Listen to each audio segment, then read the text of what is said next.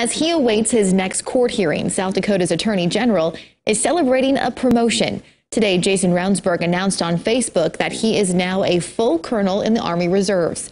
He's been in the military for 24 years and through 3 deployments. Ravnsborg faces 3 misdemeanor charges for his driving on the night he hit and killed Joe Beaver. Charges include distracted driving and driving on the shoulder of the road.